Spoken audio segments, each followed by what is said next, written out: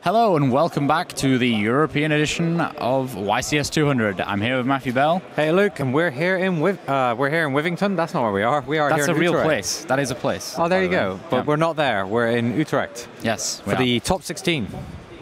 Yeah. So we've cut it all the way down to just 16 players left. Down from 2,356. Yeah. Yeah. And almost all of the decks at this point are playing some kind of Sky Striker. Yeah, we expected that was going to be a lot of them, but is there any kind of alternate decks left in the top? I think that Ollie and Tom will be able to give us the deck breakdown for that. Sure. But I can tell you that in this particular matchup, so it's Sky Striker Trickstar versus the pure Sky Striker variant. Ah, okay. It's actually favored to the Trickstar variant. No, sorry, other way around. The pure variant by 5%. Ah, okay. The hybrid losing out about 5% on the advantage meter. Which is surprising, because when we went back into the previous format, the whole point of them adding the Trickstar cards was to have that advantage in the pure matchup. So it seems strange now that that has changed over. How many times did that matchup occur? 112 times. Okay, so quite a bit of data there to support that, but maybe we'll see how it plays out. Yeah, exactly. So let's take it over to our commentators, Oliver Gurman and Tom Payne, for the play-by-play. Take it away, guys. Well, thank you very much, Luke and Matt. It's been a very long day. It's been a very long weekend, in fact, which started in my case at 2 a.m. on Thursday night when I learned that my flight got cancelled. Somehow made it to Utrecht, and it's been the same for a couple of other guys that are at this tournament. Among them was Thomas Rose, who just got kicked out in the last round, so we have only one more Burning Abyss remaining in the top 16 bracket. We can try and bring that bracket up for you guys, so you can basically get a full picture by yourself. Let's try and... Just like to mention, when we showed the top 64 breakdown earlier, the other deck was Pendulum. Oh, okay. Just in case anyone was interested in what the other deck was. It was one Pendulum deck I had looked through. Right. So here are the players in the various locations. You see that one German player is... I was about to say that one German is definitely going to end up in the semi-finals, which is not true, because there's Julio Valls from Spain with Altergeist at the top left corner. He might... put a bit of a stone in the way of the Germans in that part of the bracket. Let's just assume everybody is Sky Striker pure with a couple of exceptions. Those exceptions are Din Kabui. He's the third on the left-hand side, playing Burning Abyss. Then we got Sven Rebmann, who we're going to feature now, going up against Marcel Hansch, because Sven Rebmann is playing Sky Striker Trickstar. Then we got to move to the other side of the bracket and to Boden Temnik, the guy that we featured at the very beginning of the tournament, still in the tournament. You guys know this, he's playing Altergeist. Might be quite poetic to feature him at the end as well. Yeah, I'm happy to feature him at the very beginning and at the very end, and I think he's not going to complain about this. He's going up against Sahab Ali Shah from the UK, who's playing Sky Striker Trickstar. And then we got... That's it. Nothing else. Everything else is pure Striker. Yeah. Those are all the non-Sky Striker Trickstar decks. So, well, quite the showing from this deck this weekend. It is. I mean, it had a big advantage in numbers going in, but I expect it's got the highest win rate regardless. Yeah. We got a very good cut in terms of countries from all over the world, not just Europe this time around, because we got a guy from Australia coming here and tearing the field apart. So now we're going to look at the absolutely intense duel between Germany and Austria, Sven Rebmann against Marcel Hansch. So let's take you guys to the feature match table and get our game on.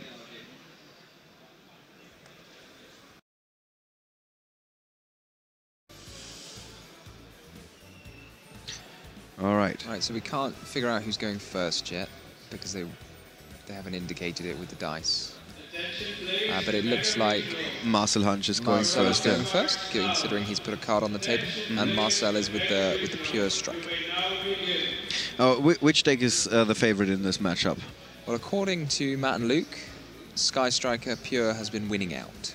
And if you look at the deck list, is there something where you're like, okay, this is going to make the difference? So one thing that jumps out at me is the copies of Deck Lockdown in the side deck for Sven, which is a very interesting card that saw some play. It's a card to know about, I think. I mean, it's not... It pops in and out. It used to be very popular with Constellar Pleiades because you could bounce it back to your hand and reuse it to get rid of the, the downside that it nukes itself after a couple of turns. Yeah. And that seems like quite a powerful card against Sky Striker, because it not only shuts off Engage, but it also shuts off both effects of Area 0, both the Summon Array from your deck effect and the adding cards from your deck to your hand effect. But other than that, the Trickster Sky Striker deck from Sven looks very similar to what Trickster Sky Striker decks used to look like before. But he has sort of teched out to face the field of Pure Striker that he was probably expecting. So he's got 3 copies of Heavy Storm Duster in the main deck. Right.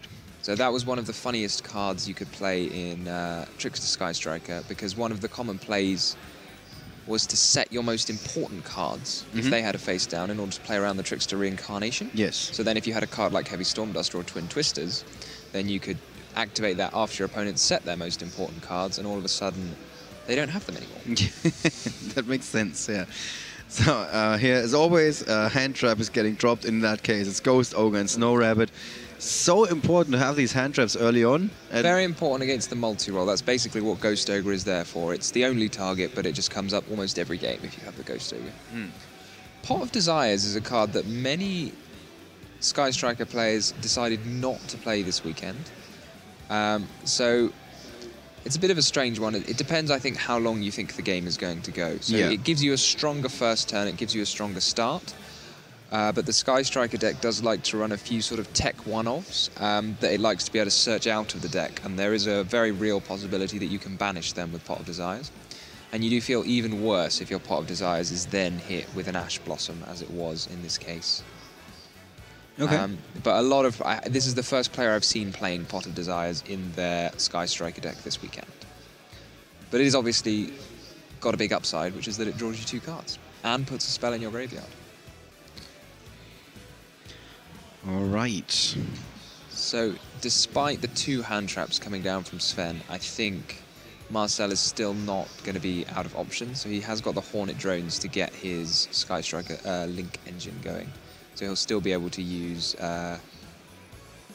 Ray, not Ray, the other one, Kagari. And then Kagari will be able to turn itself into a Shizuku, which will then be able to search Engage in the end phase and have him set up for next turn. Sven, on the other hand, has drawn an Engage straight away, but I don't think his deck makes quite as good use of the Engage as it's not Sky as good deck does. This is the Scapegoat, a card that we haven't seen the entire weekend, which is so hard to believe, considering that this card single-handedly turned games around, like, I don't know, 3 months ago, something like that. It needs to fit into a specific type of deck. And I think Sky Striker Trickstar enjoyed using it quite a lot. It made very good use of the Scapegoat, but other decks not so much. Yeah. All right. So I think it's just a case of, I think any deck that makes good use of it, there's no reason not to run it, really. Yeah, but the only downside is the number of extra deck spaces that it requires in order to support it. But what we saw this weekend, there weren't that many decks, at least in the current field, that seem to make very good use of it. Yeah, totally agreed. Okay. It has got that other downside of having to wait a couple of turns in order to use it. So, I mean, it is chainable, and we do see the jamming waves in Marcel's hand. So it's probably it might not get met with the jamming waves because there might be other good targets. So here we see the impact. Well, I suppose there is an Ash in Marcel's hand, but in the old ban list, there's no way you would leave up a copy of Shizuku by itself against the Sky Striker Trickstar deck. Yeah. Because they would be fully capable of OTKing you. So there was a very nice OTK if you had just an Engage and, Engage or drones and a copy, access to a copy of Candina either through the field spell or just drawing the Candina. Right, yeah. You could set up the Firewall Lilybell loop, but that did require the use of Nightmare Goblin, so that option is not available to Sven on this turn at least. So we're probably not going to see that way of winning for Sven Rebmann. However, those 2 hand traps, they really threw a wrench in the whole train that was going to Austria Town for Marcel Hansch. So he's in a good position, but not in a great position. Or is it one of those situations, if it's his turn again, and Sven it's going to look like he's in a good position, I think, once it gets around to his turn. Yeah. I'm not sure Sven's going to do as many things as Marcel did his turn. So he's sacrificing some of the consistency in a way, adding the Trickstar engine to the Sky Striker deck, what do you gain in return? You gain a lot more pressure on the opponent. So Trickstar does way more damage way faster than Sky Striker against an empty board. Sky Striker is often guilty of just doing 1,500, which is not really very many. When you have all these cards, all the cards in the world, and you do 1,500 damage. Doesn't sound convincing. No, it's not very convincing. So interesting that Marcel's chosen not to use the Ash on either the Engage or the Field Spell. What is he waiting for then? That's a good question. Some people like to hold the Ash on the Candina, because if Candina is the only card which allows you to search Reincarnation. Right. So they think, okay, so if you hold the Ash for that, there's no way they're going to have the Reincarnation. Or you can just hold the Ash all the way to the Reincarnation anyway. But then you've held it so long that they've got the benefit of the Reincarnation being in the graveyard. Yeah. So if you Ash the Field Spell and they just activate another one, then they'll be able to use that Candina to search a Reincarnation if Reincarnation is the card that you're worried about. I see. Or he might be holding it for a Pot of Desires, but I don't know if Sven is playing Pot of Desires. So generally speaking, would you also play it that way, or would you have popped it earlier, dropped it earlier? I mean, it's a bit of a gambit dropping it on the light stage, because it just trades for another light stage in your hand if Sven happens to have one. And if Sven had 2 light stages and Marcel hadn't used the Ash, then he's better off not using the Ash if Sven has 2 light stages. But if he's got only the 1 light stage, we know from this situation we get perfect information that it would have benefited Marcel way more to use the Ash on that first copy of light stage, because now he's got 2 searches, and if he just Ashes the Reincarnation, then he's got Reincarnation in the graveyard and Candina on the field that he otherwise just wouldn't have had if the Ash had come down. I'm just looking over the names that we have here and trying to figure out how many guys we still have remaining in the field that won a YCS before or won something big before. And I'm pretty certain that Boden Temnik is the only guy that has won a big event before. I think Erikos Beck won the Greek national championship. Oh, okay. Depends how big. Yeah, I'm afraid I'm not familiar enough with the Greek nationals or Greek metagame in general. But I think that's pretty much it. There's definitely nobody from one of the most recent events that won or came like to the finals or something like that. We saw a lot of players, good players, get kicked out in the top 64 and the top 32. We lost Marcello Barberi, we lost Thomas Rose, we lost Rafael Nevin. So quite a few guys that were favorites going into the top 64 made it this far, got kicked out. So we might be seeing some new blood this weekend with a new champion that hasn't won anything before. It would seem that way, given we've got 15 players and only, well, 16 players. 16 players and only one guy that only one guy who's won a seriously major tournament in Berlin. Yeah. So this is really a great start for Sven. He's got the Mind Crush, which is going to be able to clip the Engage. Again, like I feel like holding this Ash for as long as he has cost him a little bit of tempo and board presence, but it is the safer play. But in this case, it may have been worth taking the risk, considering you'd already seen 3 cards from Sven's hand, so he only has 3 left. So then you're saying, well, what do you think? One of those, well, 2 of those 3 being ways to pick up a candy. Yeah. But I guess we'll find out. So he's not shotgunned the Mind Crush. I'm pretty sure he knows that there's an Engage in his hand. So I don't know what else he wants to hit with the Engage. I hit with the Mind Crush than Engage. So what about the Ash Blossom? Didn't get dropped at all. You don't agree, right? I mean, I don't know what it's going to do much less than it would have. What else is he waiting for? Yeah. Yeah, so I don't know why he's held it so long, if I'm going to be honest. Okay. Well, that would be one of the list of possible questions we could be asking after that match. Speaking of questions that are going to be asked after this match, this is when we're going to have the top 8 player profiles once this round has concluded, which gives us a tiny little break for once today. And Rudy, who is taking care of the written coverage, is going to sit down with all of the 8 remaining players in the field, ask them a couple of questions, and you can find all of that and much, much more in the written coverage of this event. There's a link wherever you're watching this below. There's a link below. Let's just say that. So has he got 3 spells in his graveyard is an important question, and I think the answer to that is yes. Yes, here is the... Oh, sorry. According to this, he's got 1 spell in the graveyard. Sorry, you're talking about Marcel, right? Yes. Yeah, sorry. Marcel does have 3. Marcel does have 3 Terraforming, spells in his graveyard, so he is going to get a bonus draw, which is what you want. Yeah, you always want a little bonus. Even when you're ordering ice cream, you want a little bonus. So it's the same with Yu-Gi-Oh cards and decks. It'll be interesting to see how Sven uses the interruption that he has. If he uses the interruption. If he uses it at all. I mean, Marcel didn't use any of his. Yeah, so maybe he thinks like, well, he didn't throw his hand trap. If he had one, because he doesn't know. Oh, speaking of which, 2 Ash Blossoms now in Marcel Hansch's hand. And so he's got the jamming waves, which I don't know when he's going to choose to use the jamming waves. Considering he might wait until the the reincarnation, which he knows to be there, has been activated, because he doesn't want to hit the reincarnation. Does he know that the Mind Crush is there? He doesn't, right? He doesn't know the Mind Crush is there. No, the only thing he knows is the jamming wave. Right. Not the reincarnation. Right. So Sven is in a pretty good position, or at least in a reasonable position, because at first it looked like there was. Yeah, I don't think Sven should be unhappy. And now there is the Mind Crush. Now he's choosing to use the Mind Crush on Engage, which is fair enough. And so Mind Crush on Engage, I suppose if he's already taken the first search off Engage, he probably was assuming that he wasn't going to be able to stop him picking up Engage again. So he might as well let him do the first search until he shows him he's got the Mind Crush, and then deny him the second search. Right. Makes some amount of sense if you're assuming that he can get to Kagari and pick up the Engage again. So he searches without knowing that he's not going to get the second search. Now Sven knows that there are 2 Ash Blossoms waiting for him. Is that going to affect the way he's playing in any way? I don't think so. It kind of does, because he just popped the Scapegoat. He's popped the Scapegoat in I think response that's regardless of to the multi-roll. Yeah. Because now that the multi-roll has been triggered, he can't respond to something like a Jamming Waves or a Twin Twisters being activated on his face downs.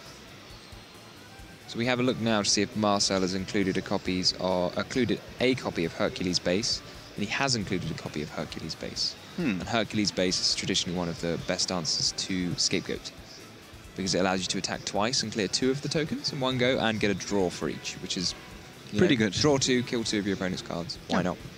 But we don't know whether that was banished off the Pot of Desires, and whether he can search it either. Yeah. One day we're going to have like some electronic system that Pot immediately... of Desires can. Yeah. Just looks at the card and immediately goes, bing! This is this card. Got banished just now. So Sven is even going so far as to use all of his back rows. So that just showcases, I guess, the power of multi-roll. Forcing out... Well, it doesn't force them out, but it scares Sven into activating all of his face-down cards. Right. So now we see the Ash being used there. So, I mean, again, it is a question of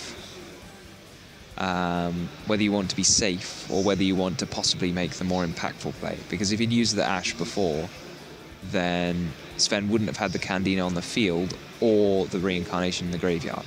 Right. Or if you'd used it on the Candina, there just wouldn't have been the reincarnation in the graveyard. It just would have been in the deck. And the reincarnation in the graveyard can now be used potentially to bring back a Candina for later. So how important is it for Marcel Hansch to wrap things up in this turn? Because Sven Rebmann has 2 copies of Engage waiting in his hand to be activated. They're not going to come down anytime soon. With all of those monsters. He does have a lot of monsters in his main monster zone yet. But it is definitely a good backup plan for Sven. He has only actually got the 2 targets in his deck. He's got... So the drones is already in the graveyard, so he's got 1 Widow Anchor and 1 Afterburner. Yeah, that's one of the disadvantages when you go with the Trickstar Sky Striker version, I guess. You can afford to run less. So that was the hit drones to 1 affected the Trickstar Sky Striker deck a lot more than the pure Sky Striker deck. Because the pure Sky Striker deck had a lot of search targets, and the Trickstar Sky Striker deck had only the... Well, it was very common to see Hornet drones at 3. Yeah. And then 1 or 2 other Sky Striker cards. But now you have to run some more. Right, so it seems like Marcel Hansch is ready to pass here. So this is really where the Trickstar deck excels, because if they're sort of going card for card, the only real difference is that Marcel is taking damage. And you can see, so Sven's not taking any damage, and Marcel took some hits last turn, and he's going to be taking 400 at the moment every time he activates a spell. But normally you have the Licorice on the field, which is doing 400 every time he adds a card from his deck to his hand. Yeah, so not ideal for Sven Rebmann in terms of damage output, but then again, a little bit is better than nothing, of course. A little bit is definitely better than nothing. Yeah, and we're going to see how he leverages his tokens against all of the face downs. I mean, the first thing to do normally is to use the light stage and turn one of the face downs off. So you have the option to pick something you know off the multi-roll. Should we have a look at what the face downs are? We should do that, yes. We got one multi-roll, Jamming Waves, Shark Cannon, Widow Anchor, and Engage. Basically like all the different cards that are being played in this deck. So he knows the Engage face down of multi-roll, so he could have chosen that just for the sort of resource play, but if he wants to make the more aggressive play and shut down a possible defensive card, then that's what he's done. He's going to just pick one at random. What if the random would have been so Jamming Wave, it's not, because he knows where it is. I know, but what if he would have rolled the die and the die said you need to put target Engage? I don't think that would have been one of his selected options. He would just say, okay, dice reroll. Well, no, I think he would have randomly decided between the 3 face downs. He doesn't know where they are. All right, so 2 tokens left the field, 2 link monsters hit the field, something we have seen before. Where's he going to go next? I think the next step is normally to make a Nightmare Phoenix and activate its effect. And this almost always will get hit with the Widow Anchor, because Phoenix is going to both threaten to destroy a card of Marcel's and, more importantly, draw a card, I think, is why you activate the Widow Anchor here. Yeah. But having said that, it is his only real interruption at this point in time. So he may choose to hold it. Okay. So let's see. Is the die going to come out again and decide on the target? Has he not even used the effect? It doesn't seem like it. It does seem odd when your opponent has 5 face downs that you don't want to kill any of them.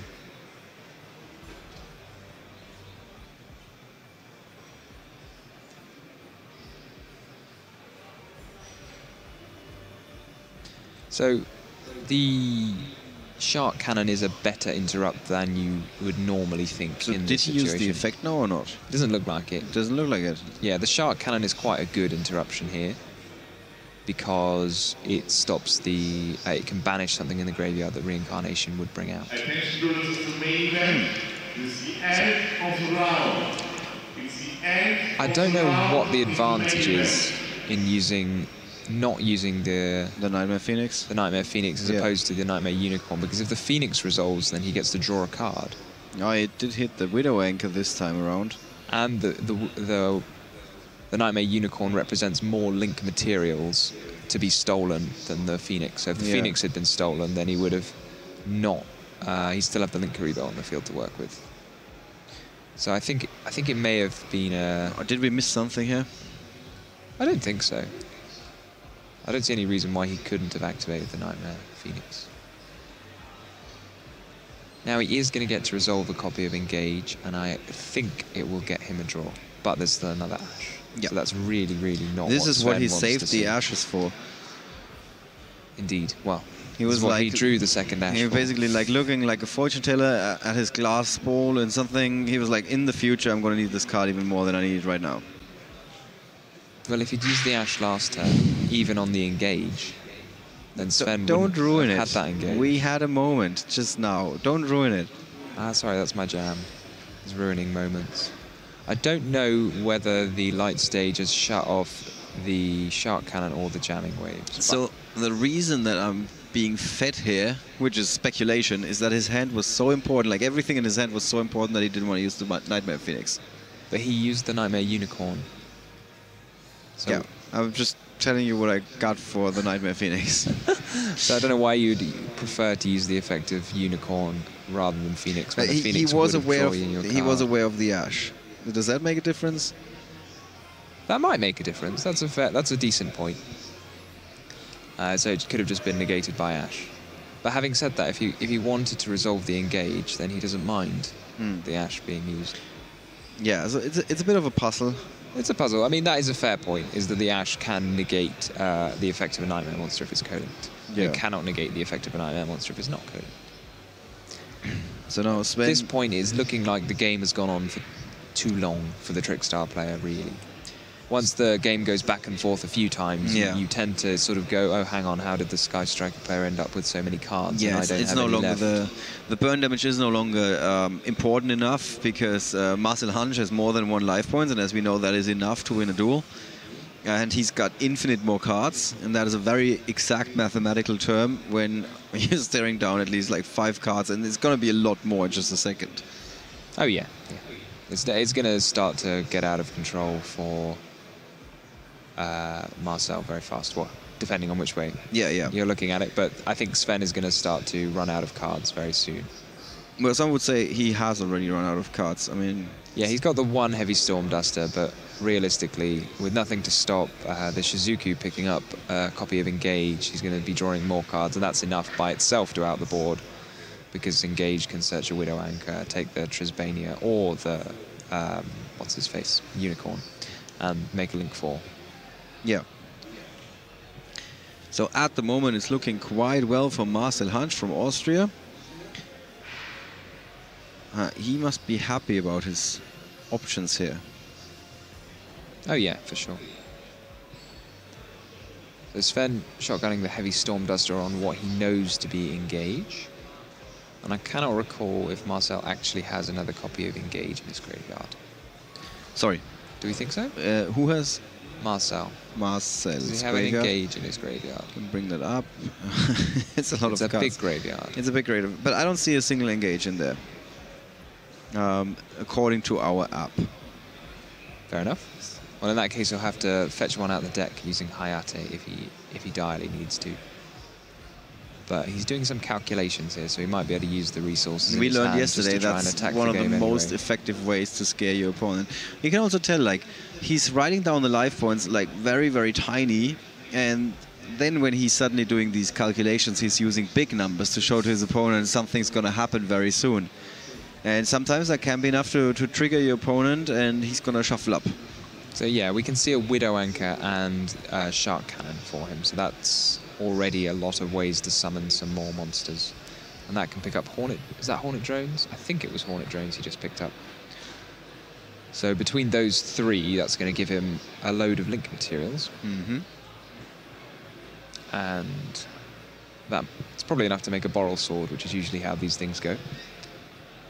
No, we haven't seen it that often. I think like one time this weekend. Yeah. Boral Sword has been how almost every Sky Striker game ends. Yeah, at the end. At the end. That's why I stopped paying attention. I'm like, okay, this is over anyway. Yeah, you think Boral Sword, it's time to attack the game now. Although he might not even need the Boral Sword at this point. But you said they only poke for 1/5. Indeed, but when you've got 2 Widow Anchors to take both of your opponent's monsters, if you pass, if you don't have any cards, then the Sky Striker deck can't really assemble that much damage, but they can take your cards and kill you with them. So that concludes the first game. Marcel Hansch, with his pure version of the Sky Striker deck, takes the win. Sven Rebmann, with his Trickster version of the Sky Striker archetype, falling behind, and now he has only 16 minutes left on the clock to sport a comeback. If I'm going to be totally honest, I think they like having less time. The Trickstar deck is very good at doing little bits of damage. So now the side decks are going to be playing a big role. What do you see coming in here? So as I mentioned before, Deck Lockdown is a card that we've not seen, and I'm just guessing that it is there for Sky Striker because it shuts off Engage and it shuts off both effects of Area 0, which could be pretty nasty. And on the side of the pure Sky Striker, I'm not sure. He might side evenly matched if he thinks he's going second, which is a fair assumption. Yep. He might choose to side Twin Twisters. Yep. I mean, typically when you play against Trickstar Sky Striker, the back row is always chainable, so you can kill it with your back row removal. But if it's like a scapegoat, they just chain the scapegoat. Yeah. And it's good to be able to force out the scapegoat. Yeah.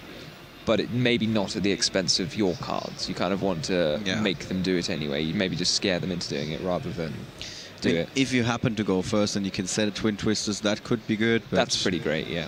That's I'm not sure like the one situation that Hans will be banking on going first. All right. But yeah, my money is on the Deck Lockdown coming in for Sven. and possibly the Trunade for when he goes second. So we're just being fed some information here that Boden Temnik won with Altergeist. That means that Spell Striker Trickstar, the other version of Spell Striker Trickstar, Sky Striker Trickstar. Sky Striker Trickstar, my god, it's late. I'm working with American time zones here, basically. I'm feeling like it's 10 p.m. So he's got kicked out. That leaves us with yet another Altergeist player and yet another Burning Abyss player, and then we got the Sky Striker Trickstar, which we are seeing here in our feature match, and those are the only decks that are not the pure versions of Sky Striker. Sky Striker. It's contagious. It is. Oh, he's also got Shared Rides. Were they in his main deck? They were in his main deck. So Shared Ride is another very powerful card. And it's an even more powerful card for Trickstars because they put a lot more damage pressure on the board. So if you're running a Sky Striker Mirror, you might feel less upset about just passing. Yeah. But you can't really afford to do that against Trickstar. They will just put 8,000 damage on the board. Or even if they don't put 8,000 damage, if you take like 5,000 damage, then the burn effects start to become very intimidating. Both of these players are starting with an Ash Blossom and Joyous Spring in hand. Not quite sure who's going first or who's going to be forced to go first in the case that Marcel is going to be forced to go first. But we assume that Sven Rebmann is going to go first here. Yeah, my guess is definitely for Sven. It's also his deck looks like he didn't take anything out that is really good at going first, obviously. And so he kicks things off with, of course, the Trickstar Light Stage. I think you're very happy at this point if you're Sven with this opening hand. The Shared Ride is something that slows the Sky Striker deck down a lot. He does have the Ash Blossom, so if he's willing to hold the Ash Blossom, which we saw last game, he's willing to hold the Ash Blossom almost indefinitely, then it will be used on the Shared Ride eventually. But he's still got a good start, and this is what we saw a lot of last format, was where the Sky Striker has to do a lot of searching and stuff before it starts to take over the board. Yep. So by that time you've taken some damage, and often the Sky Striker's first turn setup is not the most threatening, and then it's kind of on the next turn that they really start to take over. So basically there's always a window of opportunity. There's sort of this one window. Yeah, for the Trickstar Sky Striker, but they need to be aware of the fact that it's going to close very, very soon. And now the big question is... In the case of, well, most decks, they need to do, like, all of the damage. But again, Trickstar, they need to do most of the 8,000 damage, and then possibly rely on the burn effects to end the game. All right, so they're basically forced to go big or go home. Exactly. Marcel Hansch did actually side into those Twin Twisters. He did side the Twin Twisters. I mean, the Twin Twister is very powerful if you have this multi-roll. Yeah. So multi-roll is a very, very threatening card. Because it says, look, I could play Twin Twisters now, and your back row now can't be chained. Yeah. Which is really mean. But I think that Sven Rebmann is seeing the writing on the wall here. Or is he? Do you think he's going to activate something in response? We're going to wait and see. So he's choosing now either to just use the back row that he would have used preemptively in case of Twin Twister, or he might choose to respond with the Heavy Storm Duster in order to just stop the multi-roll from resolving, which is what he's doing. And the question is whether he's using it on just the multi-roll or the multi-roll and the Area 0. So Heavy Storm Duster just being a pseudo-mystical Space Typhoon there, as opposed to its full glory of destroying 2. It's only destroying 1, but he's chosen not to destroy the other one because he'd rather that Marcel didn't get to summon a Ray. Which is... It depends whether you think Marcel's going to be able to trigger it himself. Yeah. Because if you think that he's going to be able to trigger it himself anyway, and is going to want to, then you may as well just do it now and stop him from using the second effect. Alright, so Pot of Desire is getting ashed, no surprise there. Good news for Sven so far, still got a field. So yeah, I assume the Shared Ride is being used in response to the field spell activation. And the Ash was held. There's another Ash, so turnabout is fair play, both of these guys dropping the Ash. And that is always the ideal hit, I think, off the field spell. It's the engage. But he's thinking about it. He is thinking about it. Is he seriously thinking about it, or is he just claiming to be thinking about it? I don't. The only benefit of not taking the engage and then just using it to pick up the multi-roll is that you take 400 less damage, as far as I can tell. But that is what he's doing. He doesn't seem to be that concerned about his life points. For the most part, it might be different this game. I don't think I've ever seen someone pass up an engage off an area 0. So watch and learn. Watch and learn. He's going to show you how it's done. I think he should put his face down card in the graveyard, because I think that's what area 0 does. Unless I missed something, but I'm pretty sure he should be putting his face down in the graveyard. Come to the public event stage. Can we just point that out to the judges, that the face down should be in the public event stage?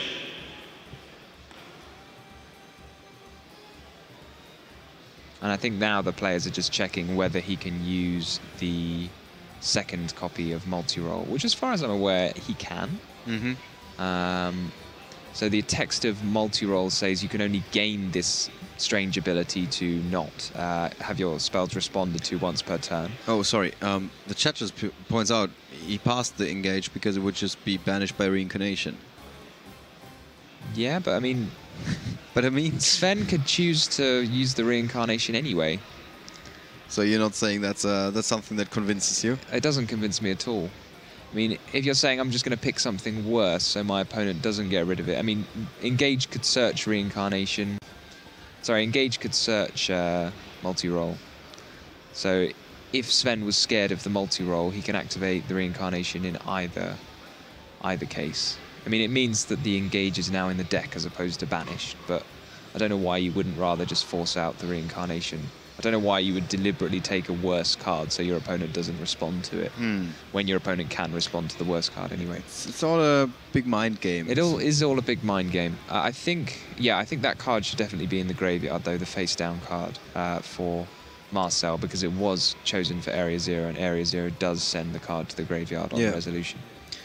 Yeah, we passed it on as much as we could, and our judges are... I'm not sure what is happening exactly. They're checking whether you can use the effective multi-roll again, the one that targets a card and then makes your spells unable to be responded to. And it says on the text of multi-roll that you can only gain this effect once per turn. And because it didn't resolve properly last time, it being a continuous spell, it has to be face up on the field when it resolves in order to have any effect. I think he is allowed to use it again, and that is what the judges decided as well. Right. But it is still bugging me that he has a face-down Mystical Space Typhoon that should have been sent to the graveyard. Unless I did something wrong. Please come to the public event stage. And another short piece of updates that I just received is that Jonas Koschel is going into the top 8, which is big news because he was undefeated. That's pretty good. So he is currently on a 15-0 run. That's quite something, and doesn't seem to be able to be stopped this weekend. He's just going through it, tearing through the field.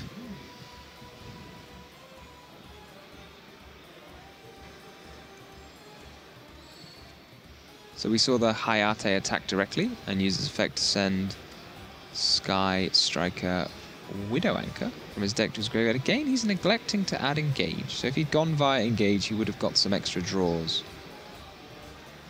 Yeah, I'm not sure why he's not doing this. Yeah. And I'm not sure how he sent the Hayate to the graveyard either. Yeah, a lot of things going over my head here. They are... yeah, so the Hayate looked like it attacked directly. No, the judges are now double-checking all the effects with the Area 0 and everything. Another question that just popped up.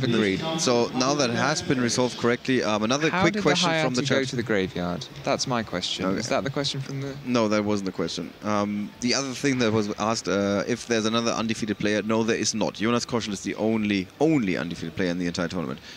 Regarding the Hayate, I can try to double check tell us why the Hayate is in the graveyard. Or how was it sent to the graveyard? We're going to find that out too. Because if it was just Link summoned, then... If it was just linked away, then it shouldn't have gone via Ray, and it shouldn't have been the battle phase for Sven anymore. Battle phase 2? Question mark.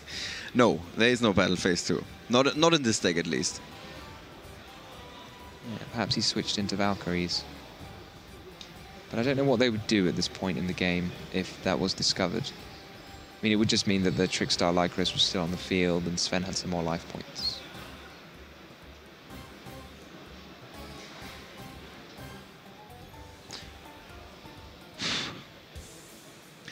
Come on, guys. Don't hate us for not featuring Jonas Koschel. Jesus. He's undefeated. That means we can feature him next round. We knew that he was going to win this round. Exactly. I mean, he did it 15 times or 14 times before this round. We have a very complicated selection process, and it just didn't pick him. Yeah. Our die was never landing on Jonas Koschel. Exactly. It's a it's a die with 2,356 sides. And then we knock a couple off every round. Exactly, yeah. We're just going to, like, carve it into the die we need. All right. So we see... I didn't see what was added for the Shizuku. Or what was set for the multi-roll. Should we see what cards he has on the field? Yeah, we got both of these guys' cards on the field here. It's going to pop up very soon. Yeah, we're going to get there. So I think he knows one of them to be set from a multi-roll, which is the one that he's chosen. And the Ash now this time being used immediately on the Candida.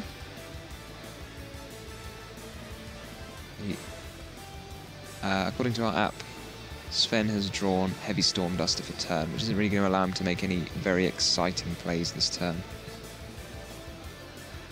Or in fact, no plays this turn.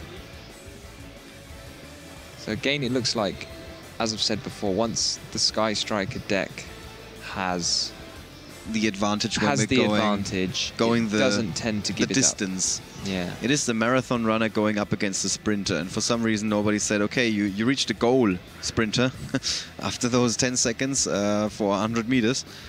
So now, slowly but steadily, Marcel Hansch is overtaking his opponent here, which is good news for Austria. We haven't had an Austrian YCS winner in a while, and by in a while, I think I mean ever. Somebody's going to be mad at me after this comment. But I can't remember. Having said that, there's only 3 minutes left. So again, it's only in the case that Marcel is unaware of the time. But it might be that if he's not paying enough attention to the time, that Sven might steal a game that he was otherwise going to take. Because if he doesn't enter his battle phase within 3 minutes, then he won't be able to do any damage. We have seen that exact same thing. He will have taken some damage in the round before, where it was like a race to battle phase, basically, and only if the player makes it to the battle phase. He has to know that that's what's going on. I don't know what awareness the players have of the time. Well, the thing is, like, if they know, you see them indicating it by making gestures that are basically saying, speed up please, speed up please. It needs to be my turn very soon. Both of these guys are, they have been picking up the pace a tiny little bit the last few minutes. In the situation where he knows he has to do damage, I mean, I don't know why he wouldn't then have used the Twin Twisters in his opponent's end phase, just even though it's not maximum value because it's only on one card, it just ensures that you're going to be able to force through some damage, because we know that Sven's got no cards in his hand, so if you're destroying the set, then they're going to have no possible interruptions. Yeah. That's good to know. That's something that he really like. Oh, okay. It's like, great. Now I'm feeling good about this. Now I'm feeling good, and then he can just make a big Link monster and attack over one of... Even if he'd hit the Reincarnation, which does do something in the graveyard, it doesn't stop you attacking over your opponent. Yeah. Just for some damage, enough to put yourself ahead on life points at the end of time. What's his name? Jesus Christ. There's an Austrian YCS champion. He won with... Peter Gross, maybe? No, he's quite a famous one. He's also one. Yes, I think he may have won more than one. Yeah, he did. And I also... Dong Lao, of course. Is that the name I got? Long Dao. Long Dao. Dong Lao, oh my. He's never going to forget about that. He won with... Just hope he's not listening. 50-something card deck. 50,000 card mermaids. Yeah. And that was before Gross's screener, or that Gross's screener. So I think... It's all coming back now. It's just a little bit late. That... No, my God. I'm so sorry, Austria. I'm sorry. The chat has having fun now. That's good. Was not paying too much attention to the time here. Yeah, it doesn't seem like it. We need to get to battle phase, guys. He's used his battle phase, and he hasn't done enough damage. Oh, he has done enough damage. The life points keep updating. Yeah, they do. but he keeps searching cards. What's in his hand? An area 0 and an engage. So he's chosen not to use the engage, so maybe that is a point to the life points. Yeah. So it's time on the round in the Mega Regionals. It's going to be time on the round in the top 16, at least in our feature match very soon too. I think the rest of the field actually concluded their round 15 minutes ago, something like that. So there's a very good chance that everybody that's still in the venue and isn't playing right now is watching this match. So we see the Twin Twisters being used here. So again, if he just used it in the end phase, it would have been probably better value, because now Sven Rebmann is clearing the back side. He's ahead in life points. So he's ahead in life points. So I think this game is definitely going to end up. Well, if he manages to stall his turn a little bit enough, right? I mean, there's 20 seconds left. There's no way his turn is going to end within 20 seconds. Who knows? Maybe he's going to be like a gentleman. Maybe he's just going to go pass right now. I don't want to attack now. I don't want to attack directly with my Lily Bell for 800 damage. It's too much for my heart here. He's moving very fast. Yeah, he is. He wants to go to the battle phase. The life points are different to what they are. He did say battle phase, didn't he? No, he didn't. He just said pass. So the game is going to end now in this phase, which is very likely the draw phase of Marcel Hansch. I don't know why he went so fast rather than just attack. Maybe he was forced, like, this sounds a bit weird, but maybe he was forced to play really fast. So nobody would say, hey man, you're stalling on purpose, you're slow playing. Yeah, I don't think it's too unreasonable to attack directly with your monster. Maybe it all happened so fast that the guys that are operating the apps didn't have time to enter the new life points. Yeah, I mean, it starts to become... But he was ahead on life points, clearly. Yeah, so he was ahead. I don't know why... I don't know in what situation you wouldn't want to attack to do even more damage and get even further ahead on life points and give your opponent less time. I can't come up with anything, but then again, I'm the guy that just missed out a couple of guys' names. Forgot about that Austrian player that won 3 YCS tournaments. A fair number of YCS tournaments. 2 back-to-back in different formats. It's also a really nice guy, by the way. Oh yeah, he's great. Yeah, hi Peter. Haven't seen him for a while. Yeah, but he keeps claiming he stopped playing the game and then he comes back. He was one of those guys who brought Cosmo to Rimini when there were only like 4 Cosmo cards released. And I remember that. That was one of his comebacks from a break, and he ended up in the top 8 of that tournament. So this is like all you need to know about Peter Gross. He's one of the all-time greats. I didn't want to throw him under the bus. I'm very sorry, Austria. I'm so sorry. I know we don't always get along, we Germans and Austrians, but this is not one of those occasions. I love you all, Austrians. Please don't come at me. Traditionally, well, the Trickster Sky Striker deck, given the Trickster cards, would have a big advantage in the timeout. But Sky Striker does have... 3 is enough? I mean, Sven Rebmann can go first. The Hayati, which is a new tool to do a bit of extra damage. But before that, there was almost no way for them to do that much damage early on in the game. And in fact, this is looking like a very strong hand for Sven. So we've got an Engage, a Shared Ride, a Candina. Yeah, so people are asking, is it first damage? No, it is not. We are going to see 4 turns. 4 turns in the timeout. Could you imagine first damage, Trickstar, Summon Licorice, pass? Yeah, that would be a great idea. Don't give them ideas, my friend. Don't give them ideas.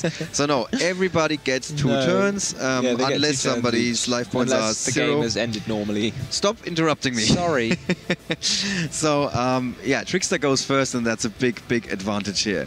Oh yeah, so it gives him a turn to set up the Shared Ride, as well as all of the other stuff that he's going to set up. So this is very reminiscent of the Trickstar Sky Striker openings of last format.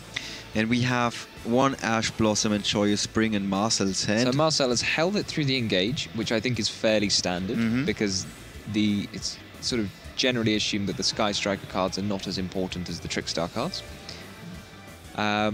So he may choose here, because there's only going to be the 1 turn, well, it's only going to be a couple of turns, not to try and get maximum value out of the Ash and take the risk of using Ash straight on the Candina, because this is the difference where you might be, if the light stage is activated, which you would almost certainly search off the Candina, that's going to do a few hundred points of extra damage.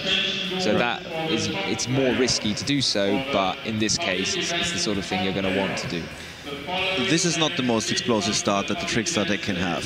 It's basically the most explosive start in the Trickstar. Is it? Yeah. Because I'm looking for the light stage. There's no light stage, for example. I mean, light stage is one of the extra pieces, but generally, Engage Candina are the 2 cards that you want in your opening hand. Those are the things that Trickstar Sky Striker does on its first turn. Okay.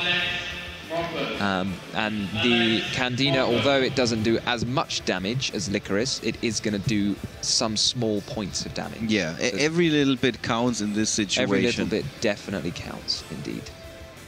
All right, so Marcel Hansch, we kept telling this. If the game goes a little bit longer, if he sees a couple more turns, he's always going to be the favorite winning this. Yeah. This, however, is a very different situation. Yeah. The game will not go those long turns. It's guaranteed to end on turn 4. Yeah, Or before. in that case, yes. No, actually, there is an Ash Blossom and Joyous Spring in Sven Rebmann Center. I was about to say But no that interaction. shared ride is going to be seriously upsetting for Marcel. That shared ride is good news if you're rooting for Sven Rebmann's If I'm Trickstar honest, Sky Striker. I definitely agree with using the Ash on the Candina in the timeout situation. But here we see why he was not doing it. I mean, it's a risk. Yeah. And we see why he was not doing it because of just how much the shared ride is going to hurt him on this turn. Because shared ride on terraforming is basically the best you can ask for. Yeah. Because almost all field spells searched want to then search another card. Yeah.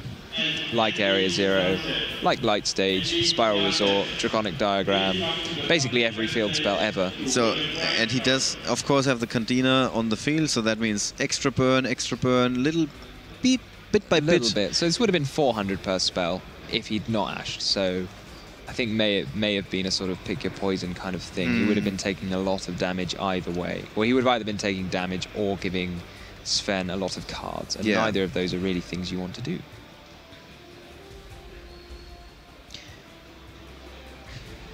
So, wow. Sven Rebmann put himself in a really good position here.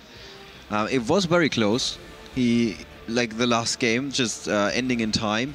He was ahead. Now he's in the timeout. Both players are going to play 2 turns. He finished his first turn. Good opening, not the best opening. You said it's one of the better openings. I would say it's one of the better openings. One of the better openings, especially in the timeout here. And now his opponent, Marcel Hansch, is trying to assemble the pieces, but assembling the pieces is going to cost him life points thanks to that Trickstar Candina. And it's ticking down his life points bit by bit. Now, where's he going to go here?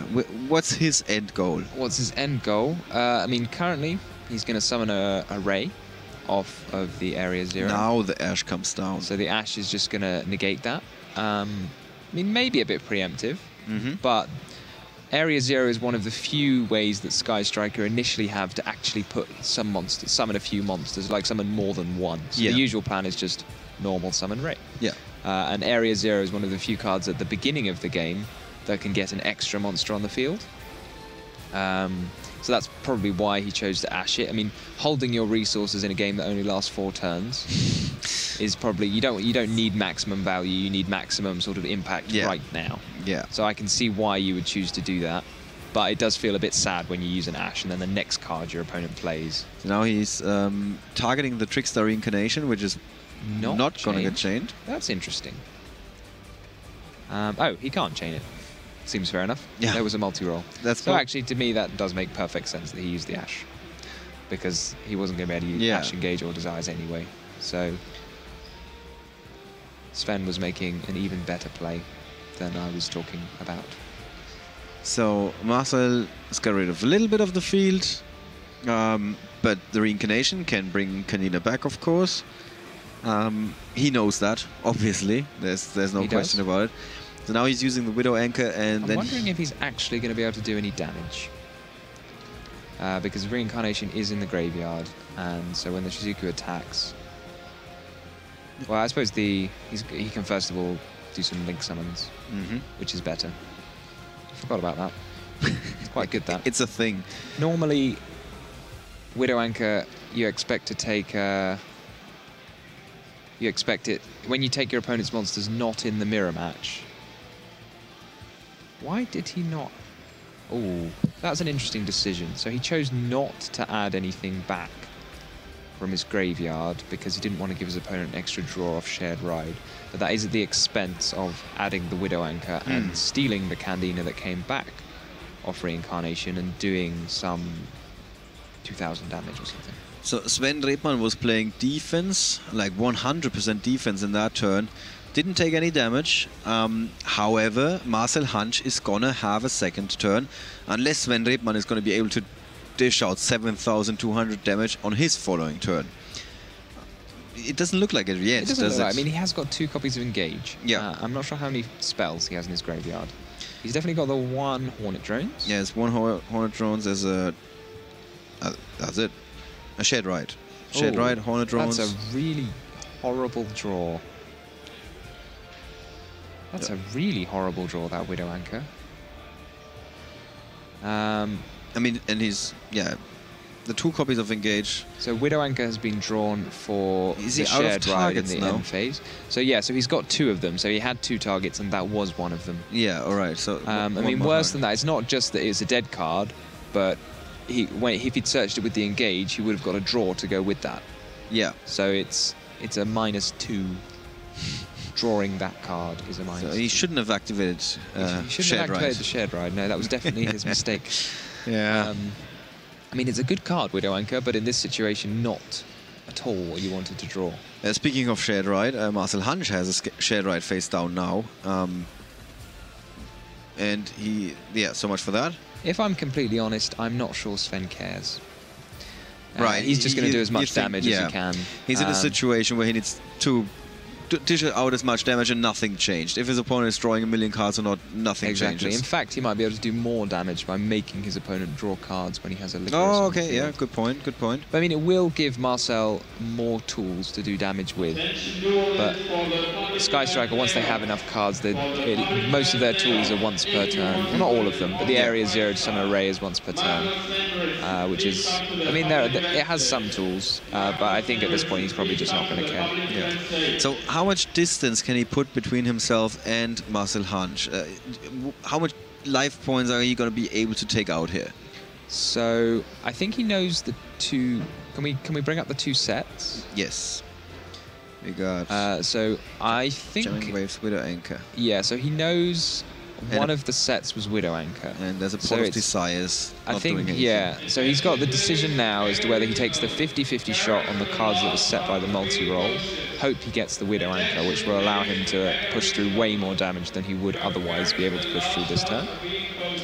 Or he could simply accept the fact that he's going to try and play through 1 Widow Anchor and see how much damage he can do, and give himself no unknowns. Do you agree with the reincarnation on the last turn? He didn't use the reincarnation. No, to bring back a monster, Oh, to block the attack. yes, I think so. Okay. Saving yourself, It's not like you 1800 got damage more on use out time. of it now. I don't see that. Okay. So we don't know whether Widow Anchor was hit for Sven. So Sven hit 1 of 2 cards, and we don't have any laser vision to see which card that was, unless maybe Marcel lifted it up enough for us to see it. But it turns out that it was the Jamming Waves. Yeah. So here we see the nice play of chaining Widow Anchor to your opponent's Widow Anchor to negate the effect of your monster before their Widow Anchor can negate its effects. And then it cannot be stolen. And then it cannot be stolen because Yeah. Widow Anchor must negate the effect of a monster in order to now steal he it. got the Widow Anchor out of the way, He has got the Widow Anchor out of the way, but he doesn't have his own anymore. but I think he would have just rather that it wasn't there in the first place. Yeah. But that's not how the game works. That is not how the game works. That's not how the Force works. A ray. No, there is no ray in Marcel's graveyard, so this afterburner is going to be more impactful than it otherwise would. Mm-hmm. And he's got the option to destroy the multi-roll or take a gambit and destroy the face-down card. This is a genuinely quite tough decision, and unfortunately... Took out the pot. He's going to know it's it's not the wrong decision, to be fair, because normally the Sky Striker deck would not consider using a second copy of Pot of Desires, because you can't afford to banish 20 cards in a long game. Yeah. However, it's not going to be a long game. He knows he's just going to try and win the game next turn, so he probably would have activated it next turn, to be fair. He has to win the game the next turn. We has to do damage the next turn, indeed. So Sven currently ahead on 800 life points. And yeah, I think he's just deciding whether he's going to summon the Lily Bell and attack, or set the Lily Bell. He's got a Widow Anchor. That's gonna allow him to prevent some damage next turn, very likely. He doesn't have a Widow Anchor, that's an engage. That engage is completely useless. Doesn't he also hold an engage according to the... No, according to the app. He just used the Widow Anchor. Okay, sorry.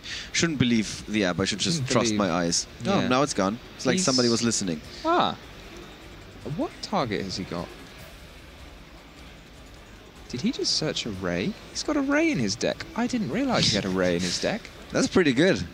That's pretty handy. I was only looking at his spells. Everything, because now he gets to draw from the engage. Is that a Mind Crush? That is a Mind Crush? That was a big turnaround that I wasn't expecting, even though I had his deck list in front of me. The idea of Trickster Sky Strike, because normally they want to use the normal summon for Candina. Yeah, he doesn't. But he likes attacking with Ray. Oh, wow. That is a big swing. Big swing, yeah.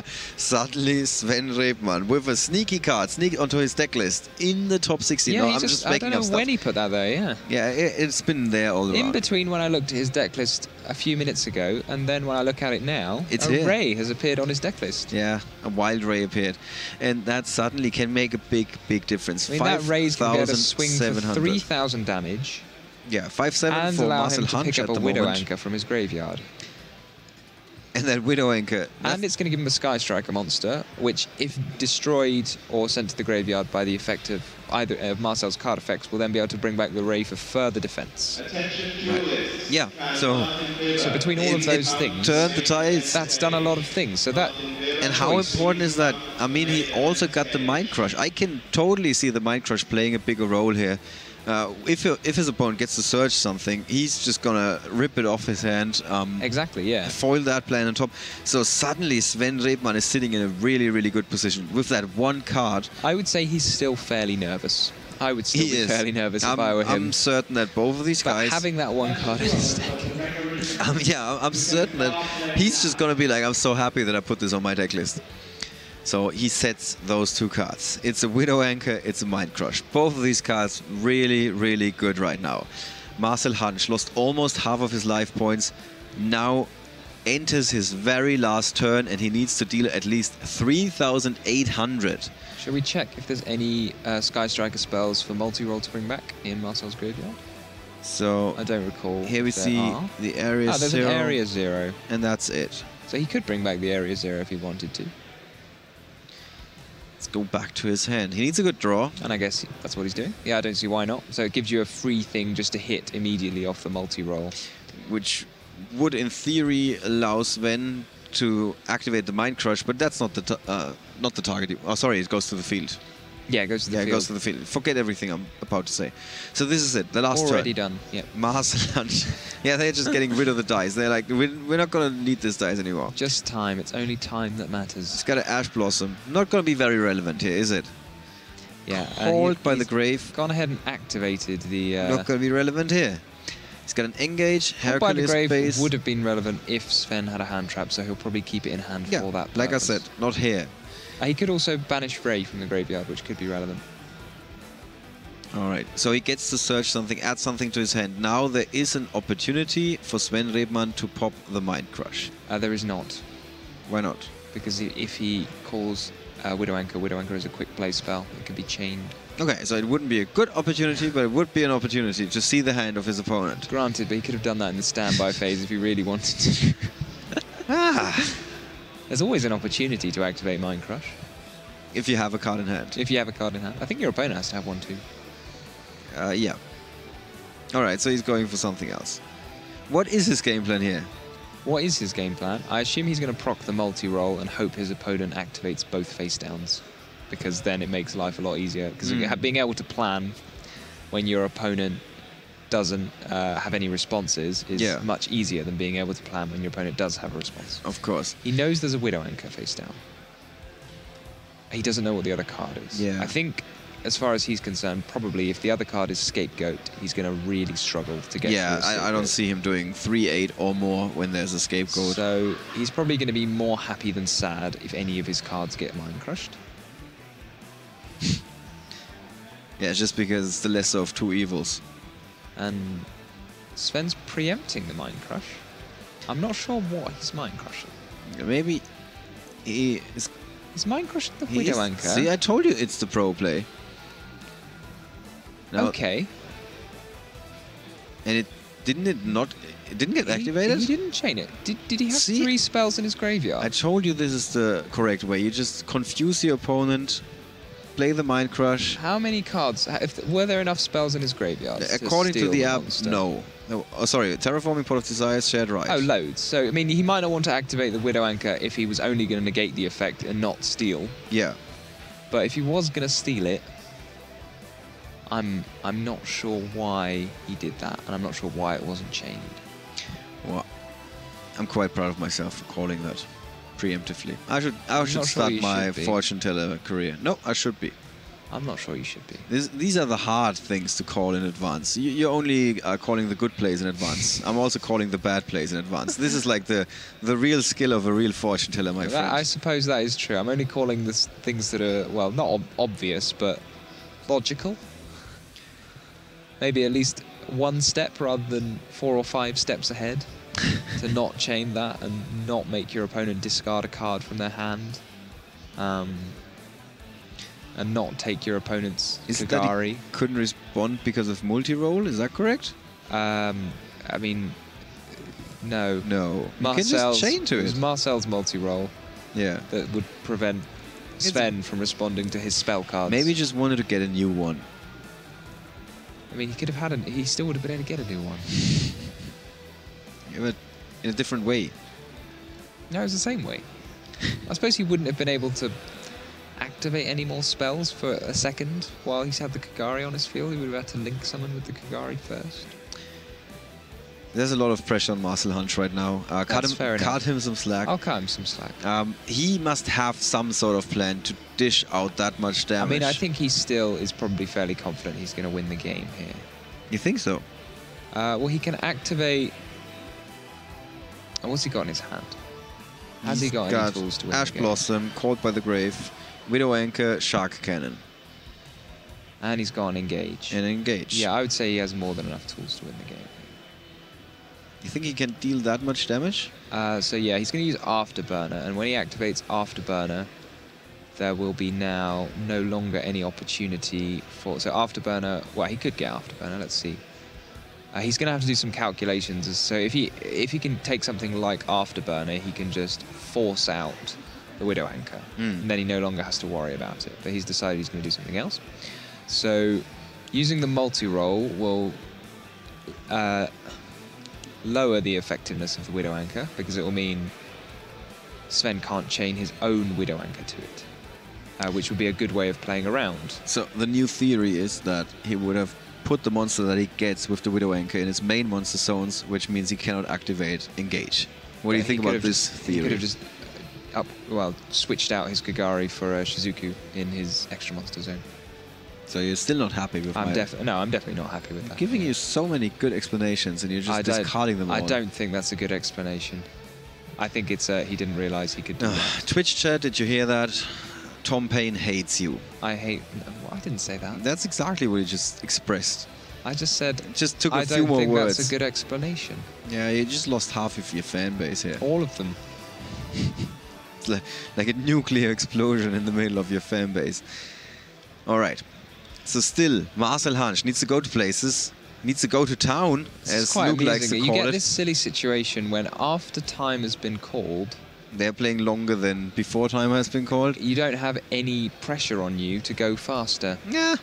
You cannot take forever. I mean, activating Foolish Burial Goods doesn't really serve any purpose for him, other than possibly making a Kagari on his field 200 attack points stronger. And he's not going to draw any cards this second, so I'm not. Yeah, doing that now is just kind of It might make one of his monsters 200 points stronger.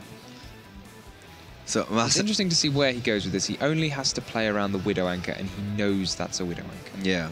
He's got Caught by the Grave in hand, so he doesn't have to think about any possible hand traps, except for a possible Side-Frame Gear Gamma, I guess. If you thought your opponent was playing that.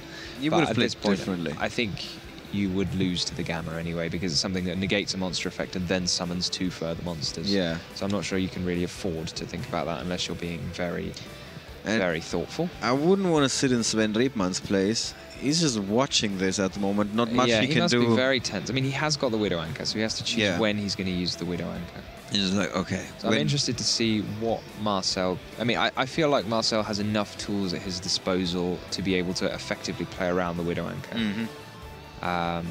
So he could have searched Afterburner, used Afterburner. So if he'd chained the Widow Anchor in the first instance, then Sven's card would have been discarded for Mind Crush because he wouldn't have had a Widow Anchor in his hand. Yeah.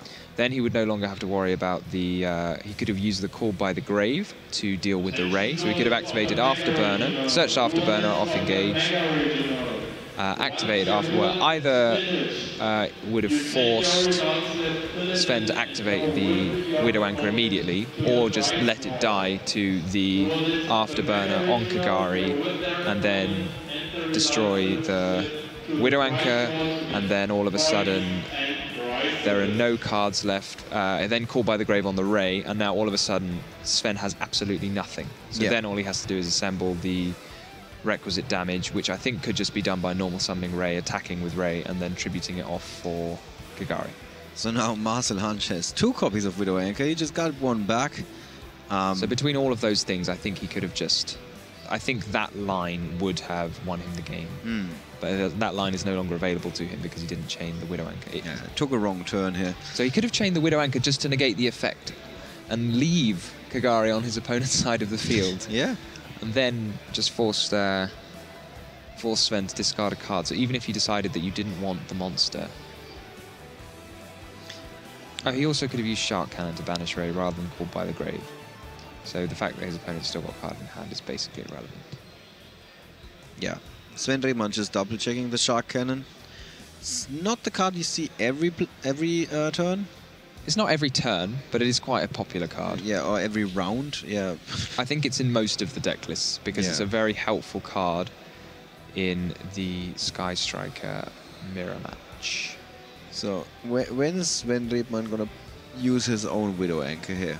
I think ideally he would wait until the battle phase, but other than that, he's going to wait until it's just forced to be used. But if like Marcel gives him an option to wait until the battle phase, something went very wrong. If you have the Widow Anchor face down during the battle phase, it becomes very difficult for your opponent to damage you because they can pick your monster with the highest attack and take control of it. And with the second copy of Widow Anchor that Marcel Hansch has, he can of course play around the opponent's Widow Anchor by just negating his own monster's effect. Assuming he has no monsters in his main monster zone.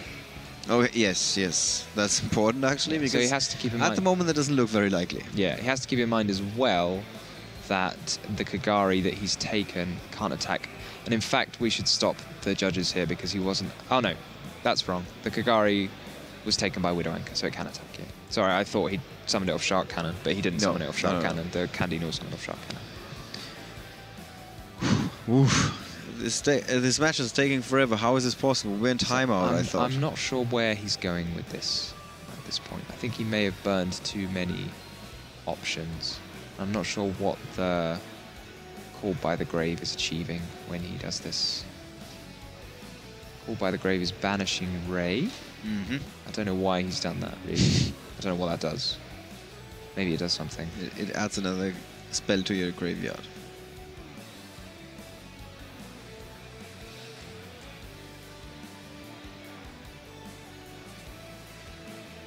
Yeah. Alright, so still Marcel Hansch's turn. If I'm honest now, I think Marcel may have used up too many of his resources in order to effectively play around that Widow Anchor. So maybe the Widow Anchor was just there to scare him into making these plays that might not allow him to do enough damage. Yeah, I can't see him doing enough damage right now with the cards he has in his hand. But was there a place where he took a wrong turn, so to speak? I think not chaining the Widow Anchor when Mind Crush was activated on it was a mistake, for sure. Sven Rebmann is like sitting on the edge of his seat. He's just like, yeah, I think he's probably just slowly coming around to the conclusion that his opponent can't do anything, and is just going to feel very sad if it turns out that his opponent can do anything. Yeah. And at what point is Marcel Hansch going to come to the conclusion that he might not be able to attack for game here or do enough damage? I think he's probably already come to that conclusion. So he's saying he's trolling us? I don't think he's trolling, but I think you just keep checking. I think that's probably the thought in his head at the moment, is that it's not going to work. Right. but He's trying to... I mean, he's going to just keep going and see. Yeah, he doesn't I mean, want his opponent might not use Widow Anchor. There it is. But there it is. So, what's he going to take? Probably the Hayate, just in case. I mean, it's got lower attack, but if you take the Hayate, then your opponent can't use any... I just thought Labyrinth Wall would be a good card to take right now. Yeah, your opponent won't be able to use any Sky Striker cards Exactly. afterwards. All right. But the Phoenixes are perfect. I think either of them. I don't see what happens. I mean, even if he didn't take either of them, Yeah. Marcel wouldn't have enough damage on the table to attack the game. And that is it. Yeah, now Marcel Hansch comes to the conclusion he cannot break the board. He cannot do enough damage, and that means that Sven Rebmann is going to win this match and advance to the top 8. Whew, what a match, what a thriller. The judges immediately like, hey, come on, sign this, guys. Let's talk about it a tiny little bit in our post-match analysis. This is what two very tired commentators look like after a very, very long match. We just concluded the top 16 with yet another thriller. We go back to back into the overtime. We can just see that everybody's like on the edge of their seats. Everybody's like, the adrenaline is basically... Yeah, that was totally nuts. I didn't know who was going to win that game. And my opinion of who was going to win that game changed significantly when it turned out that Sven had a Ray in his deck.